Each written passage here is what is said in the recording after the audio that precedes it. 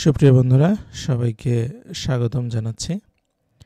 আজকে আমরা আলোচনা করব জেলা প্রশাসকের কার্যালয় জামালপুর এর ইউনিয়ন পরিষদের হিসাব সহকারী কম্পিউটার অপারেটর পদে 23শে ফেব্রুয়ারি 2024 তারিখে পরীক্ষা অনুষ্ঠিত হয়েছে, তার সম্পূর্ণ প্রশ্ন সমাধান নিয়ে। তো আমাদের চ্যানেল জব এক্সাম মেট বিডি, আমাদের চ্যানেলে 11 থেকে 20তম গ্রেডের চাকরির লিখিত প্রস্তুতি কোর্স নবম ব্যাচ চলমান আছে। আপনারা চাইলে স্ক্রিনে দেখানো নম্বরে আমাদের সঙ্গে যোগাযোগ করতে পারেন। আমাদের ফেসবুক পেজ আছে এবং ফেসবুক গ্রুপ আছে, সেখানেও আপনারা জয়েন করতে পারেন। তো প্রথম যে প্রশ্নটা ছিল, রবীন্দ্রনাথ ঠাকুর নোবেল পুরস্কার লাভ করেন কত সালে? এটা হচ্ছে 1913 সালে। তিনি তার গীতাঞ্জলি কাব্যের জন্য নোবেল পুরস্কার লাভ করেন। বাংলা সাহিত্যের প্রাচীনতম নিদর্শন কোনটি? বাংলা সাহিত্যের প্রাচীনতম নিদর্শন হচ্ছে চর্যাপদ। আমার ভাইয়ের রক্তে রাঙানো 21শে ফেব্রুয়ারি গানের গীতিকার কে?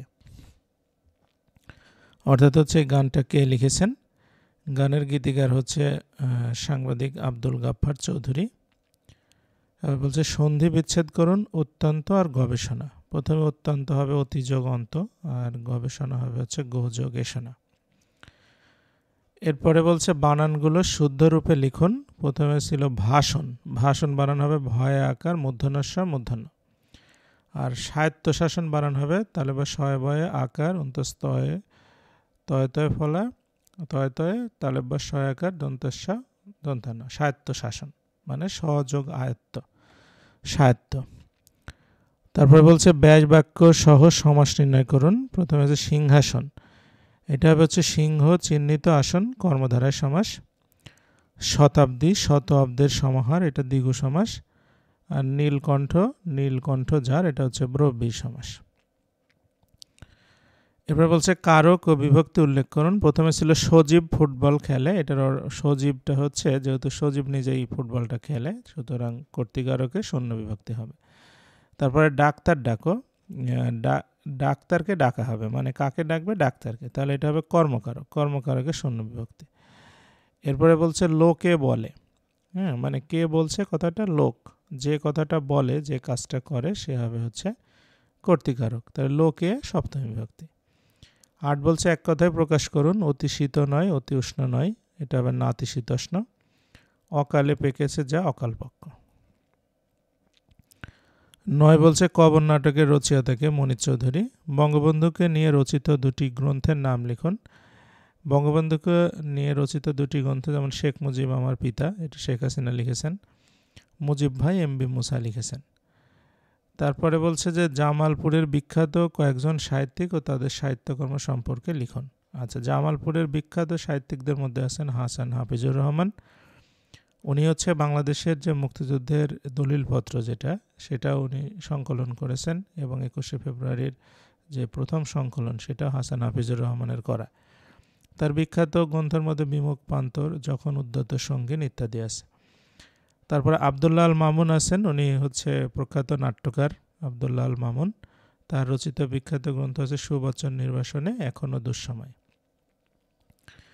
21শে ফেব্রুয়ারি আন্তর্জাতিক মাতৃভাষা দিবস পালনের তাৎপর্য সংক্ষেপে লিখুন। আচ্ছা, এটা আসলে মোটামুটি একটা আলোচনার বিষয়। এটা আমাদের যে গ্রুপ আছে আপনাদের দেখালাম, সেই গ্রুপে পিডিএফ ফাইল আপলোড করা থাকবে, সেখান থেকে আপনারা এটা কালেকশন করে নিতে পারবেন।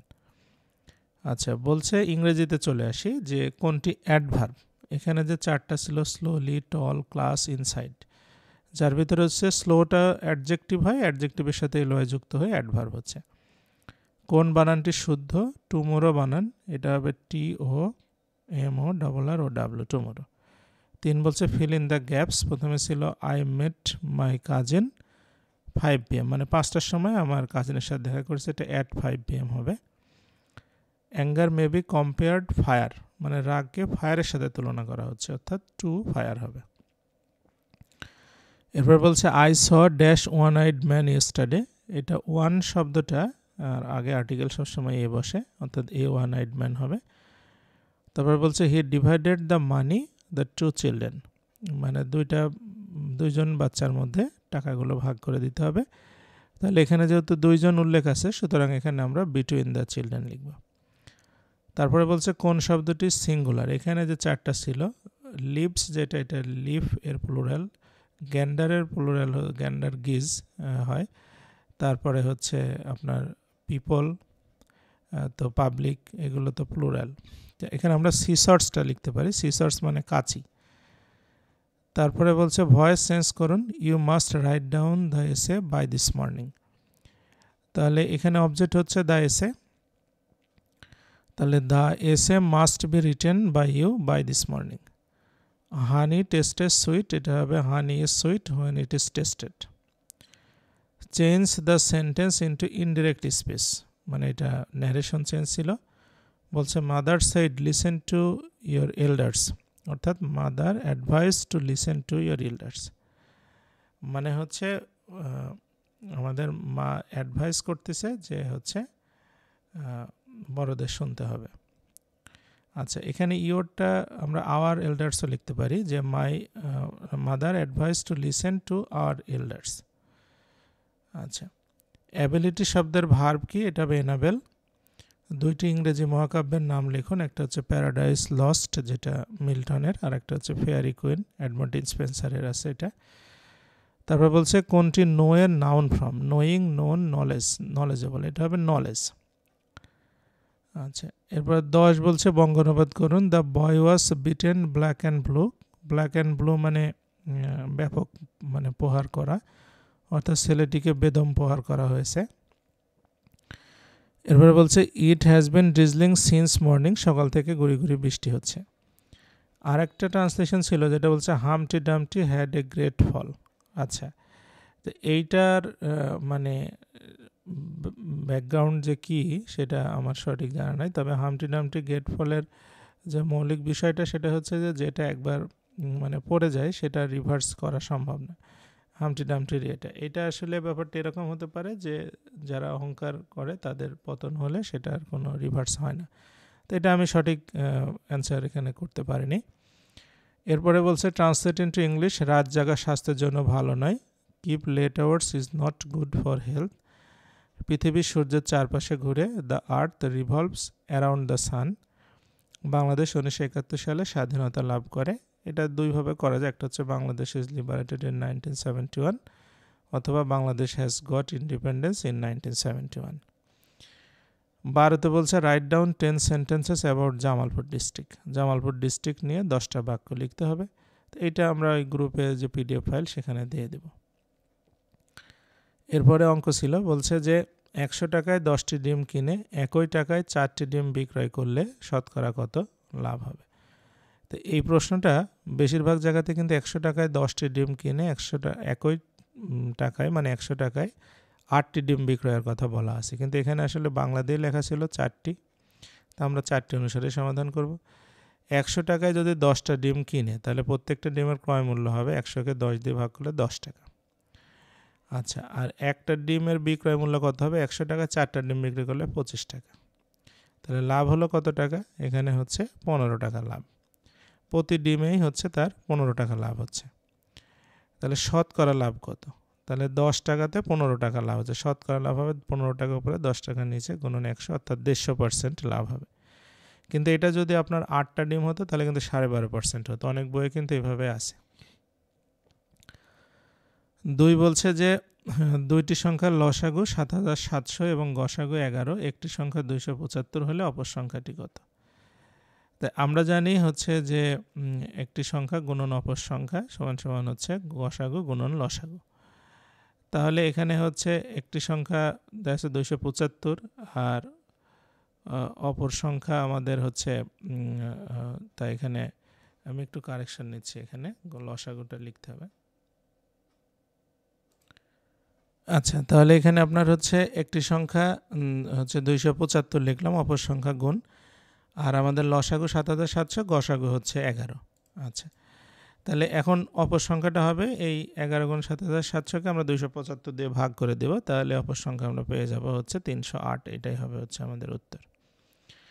এরপরে 3 বলছে যে 5 জন তাঁত শ্রমিক 5 দিনে 5টি কাপড় বুনতে পারে। একই ধরনের 7টি কাপড় বুনতে 7 জন শ্রমিকের কত দিন লাগবে? আচ্ছা, তাহলে এটা ঐকিক নিয়ম দিয়ে করতে হবে যে 5 জন তাঁত শ্রমিক 5টি কাপড় বুনতে সময় নেয় হচ্ছে 5 দিন। তাহলে আপনার একজন যদি একটা কাপড় বোনে তাহলে 5 গুণন 5 বাই 5 দিন। তাহলে 7 জন যদি একটা কাপড় বোনে তাহলে আরও কম সময় লাগবে, 7 নিচে যাবে। আর 7 জন যদি 7টা কাপড় বোনে তাহলে 7 উপরে যাবে, বেশি সময় লাগবে। তাহলে এখানে 7 আর 5 ক্যান্সেল হয়ে গেলে 5 দিনই হবে হচ্ছে এটার উত্তর। এরপরে 4 বলছে যে একটি আয়তাকার ঘরের প্রস্থ তার দৈর্ঘ্যের 2/3 অংশ। ঘরটির পরিসীমা 40 মিটার হলে তার ক্ষেত্রফল কত? আচ্ছা, তাহলে এখানে আমি যদি আয়তাকার ঘরের দৈর্ঘ্যটা ধরি 3x, তাহলে প্রস্থটা হবে 3 ভাগে 2 ভাগ মানে 2x, আর ক্ষেত্রফল হবে এই দুইটা গুণ করলে 6x² বর্গমিটার। এখন পরিসীমা বলছে, পরিসীমা মানে কি 2 ইন্টু দৈর্ঘ্য প্লাস প্রস্থ, অর্থাৎ 2 into 3x plus 2x equal to 40 হবে। তাহলে এখানে 5x ইকুয়াল টু 20 হবে, 2 দিয়ে ভাগ করে দিলে, তাহলে x এর মান হচ্ছে 4। এখন ক্ষেত্রফল হচ্ছে আমাদের 6x², তার মানে 6 ইন্টু 4², 4² 16, 6 16 হচ্ছে 96 বর্গমিটার হবে এই প্রশ্নের উত্তর। আচ্ছা, এরপরে 5 বলছে যে x - y whole square equal to 14 এবং xy ইকুয়াল টু 2 হলে x² প্লাস y² সমান কত? তাই আমরা হচ্ছে যদি x² plus y² minus 2xy লিখে, এটাই সমান সমান হবে x - y হোল স্কয়ার। এটা সূত্র a² - b² a² plus b² minus 2ab সূত্র। তাহলে এটার মান x² প্লাস y² এখানে থাকলো 2 ইন্টু 2 আর এখানে 14, এটা তাহলে এটা 4 হবে। আমরা 4টাকে এবার ওই পাশে নিয়ে যাব, তাহলে x² প্লাস y² সমান সমান 14 প্লাস 4, উত্তর হবে হচ্ছে 18। আচ্ছা, 6 নম্বর অঙ্ক বলছে যে একটি জারে দুধ ও পানির অনুপাত 5:1। দুধের পরিমাণ যদি পানি অপেক্ষা 8 লিটার বেশি হয় তবে পানির পরিমাণ কত? তো এখানে আমরা দুধের পরিমাণ ধরে নিলাম হচ্ছে 5x, আর আপনার পানির পরিমাণ হবে হচ্ছে 1, যেহেতু সেহেতু x। তাহলে এই দুটার পার্থক্য করলে হবে হচ্ছে 8 লিটার, মানে হচ্ছে 5x - x 8, তাহলে 4x ইকুয়াল টু হচ্ছে 8, x এর মান হবে হচ্ছে 4, x এর মান হবে 2, মানে 8কে 4 দিয়ে ভাগ করলে 2। তাহলে এখানে আমরা হচ্ছে বলছে পানির পরিমাণ কত, তাহলে পানির পরিমাণ তো x, অর্থাৎ 2 লিটার হবে। আচ্ছা, উত্তর হচ্ছে 2 লিটার। আচ্ছা, এরপরে বলছে কোন দেশ বাংলা ভাষাকে তাদের অন্যতম রাষ্ট্রভাষা হিসেবে স্বীকৃতি দিয়েছে? এটা হচ্ছে আফ্রিকার দেশ সিয়েরা লিওন, তাদের হচ্ছে মানে এতে বাংলা ভাষাকে রাষ্ট্রভাষা হিসেবে স্বীকৃতি দিয়েছে। ওআইসির পূর্ণরূপ কি? Organisation of Islamic cooperation. বাংলাদেশের সর্বোচ্চ আইন কোনটা? বাংলাদেশের সর্বোচ্চ আইন হচ্ছে গণপ্রজাতন্ত্রী বাংলাদেশের সংবিধান। জামালপুর মুক্তিযুদ্ধকালে কত নম্বর সেক্টরে ছিল? 11 নম্বর সেক্টরে। কোন কোন দেশের সাথে বাংলাদেশের আন্তর্জাতিক সীমানা রয়েছে? একটা হচ্ছে ভারত আর মায়ানমার। এরপর বলছে কোন মশার কামড়ে ডেঙ্গু রোগ হয়? এটা হচ্ছে এডিস মশার কারণে। ফিলিস্তিনের গাজা ভূখণ্ডে স্বাধীনতাকামী সংগঠনের নাম কি? ফিলিস্তিনের গাজা ভূখণ্ডে যে সংগঠন স্বাধীনতার জন্য যুদ্ধ করছে তার নাম হচ্ছে হামাস। এরপরে বলছে যে 2টি গ্রিন হাউস গ্যাসের নাম লিখুন। গ্রিন হাউস গ্যাসের ভিতরে মানে অনেকগুলো গ্যাস আছে, যার ভিতরে carbon dioxide, nitrous oxide, methane, CFC, যার ভিতরে কার্বন ডাইঅক্সাইড এবং নাইট্রাস অক্সাইড উল্লেখযোগ্য। মানবদেহে অক্সিজেন পরিবহন করে কোন রক্তকণিকা? অক্সিজেন আমাদের দেহে যে অক্সিজেন রয়েছে সেটা লোহিত রক্তকণিকার মাধ্যমে বিভিন্ন শিরা উপশিরায় পৌঁছায়, রেড ব্লাড সেল যেটা। তারপরে 10 বলছে ক্রেডিট ও ডেবিট বলতে কি বোঝায়? হিসাব রক্ষণের স্বর্ণসূত্র কি? আচ্ছা, ডেবিট ক্রেডিট বলতে যে আমাদের টি অ্যাকাউন্ট করা হতো আগে, টি অ্যাকাউন্টের হচ্ছে বাম পাশে ডেবিট, ডান পাশে হচ্ছে ক্রেডিট। তো ডেবিট বলতে মূলত সম্পদ এবং খরচকে বৃদ্ধি আর দায়কে হ্রাসকে বোঝায়। ক্রেডিট বলতে দায় বৃদ্ধি, সম্পদ ও খরচ হ্রাস, আয় বৃদ্ধিকে বোঝায়। হিসাব রক্ষণের স্বর্ণসূত্র দিয়েছিল হচ্ছে লুকা প্যাসিওলি। উনি হিসাবকে 3টা ভাগে ভাগ করেছিল। একটা হচ্ছে ব্যক্তিবাচক হিসাব, এটার মানে হচ্ছে যে ডেবিট ক্রেডিট নির্ণয়ের যে বিষয়টা, যে যিনি সুবিধা গ্রহণ করবেন তিনি ডেবিট, আর যিনি সুবিধা প্রদান করবেন তিনি হচ্ছে ক্রেডিট। আর সম্পত্তিবাচকের ক্ষেত্রে সম্পত্তি যদি বৃদ্ধি পেলে ডেবিট, হ্রাস পেলে ক্রেডিট, আর দায় বৃদ্ধি পেলেই ক্রেডিট আর হ্রাস পেলে ডেবিট। আর নামিক যেটা হিসাব, নামিক হিসাবে আয় যদি বৃদ্ধি পায় তাহলে ক্রেডিট আর হ্রাস পেলে ডেবিট। ব্যয়ের ক্ষেত্রে বৃদ্ধি পেলে ডেবিট, হ্রাস পেলে হচ্ছে ক্রেডিট। এরপরে বলছে যে একজন হিসাব সহকারী দায়িত্ব কর্তব্য সংক্ষেপে লিখুন। ইউনিয়ন পরিষদের যিনি হিসাব সহকারী থাকে উনি মূলত ইউনিয়ন পরিষদের হিসাব সংরক্ষণ করে, বাজেট প্রস্তুতে সহায়তা করে, ট্যাক্স কর এগুলো আদায় এবং হিসাব ব্যাংকে জমা এই কাজগুলো করে থাকে এবং ফাইলপত্র কাগজ এগুলো সংরক্ষণ করে। এরপরে আছে আপনার হচ্ছে কম্পিউটার, বলছে পূর্ণরূপ লিখুন RAM random access memory, read only memory রম, CPU central processing unit, HTTP হচ্ছে হাইপার টেক্সট ট্রান্সফার প্রোটোকল। দুইটি ইনপুট আউটপুট ডিভাইসের নাম লিখুন। ইনপুট ডিভাইস হচ্ছে মাউস আর কিবোর্ড, আউটপুট ডিভাইস হচ্ছে প্রিন্টার মনিটর। দুইটি সার্চ ইঞ্জিনের নাম লিখুন, গুগল, ইয়াহু। ক্লাউড কম্পিউটিং বলতে কী বোঝায়? ক্লাউড কম্পিউটার হচ্ছে যে আপনার ইন্টারনেটের মাধ্যমে কম্পিউটিং প্রযুক্তিটাকে চালিয়ে নেওয়া। এগুলো বিভিন্ন প্রতিষ্ঠান আছে যারা হচ্ছে হার্ডওয়্যার সফটওয়্যার এগুলো মূলত ভাড়া দিয়ে থাকে এবং সফটওয়্যার সুবিধাগুলো দিয়ে থাকে এবং রিসোর্স শেয়ারও করে থাকে, তাদের সাথে চুক্তির মাধ্যমে সার্ভিসগুলো নেওয়া। আচ্ছা, বলছে কোনটি কম্পিউটার ভাইরাসের চরিত্র নয়? কম্পিউটার ভাইরাস হচ্ছে একটা প্রোগ্রাম যেটা আপনার নিজেই স্বয়ংক্রিয়ভাবে কম্পিউটারে মানে কার্যক্রমকে ব্যাহত করতে পারে, এটা হবে নিজেই বংশবৃদ্ধি করতে পারে, এটা সঠিক নয়। কম্পিউটারে বাইনারি কোড কোন সংখ্যায় লেখা হয়? কম্পিউটারে বাইনারি কোড লেখা হয় 0 এবং 1, এখানে যেটা আছে তার মধ্যে 0ই হবে হচ্ছে উত্তর। তো সুপ্রিয় বন্ধুরা, আজকের প্রশ্নের সমাধান এই পর্যন্তই ছিল। যদি ভালো লেগে থাকে লাইক, কমেন্ট, শেয়ার, সাবস্ক্রাইব করবেন এবং পরবর্তী ভিডিওতে সাথে থাকবেন সে আশা করে আজকের মতো শেষ করছি। সবাইকে অসংখ্য ধন্যবাদ।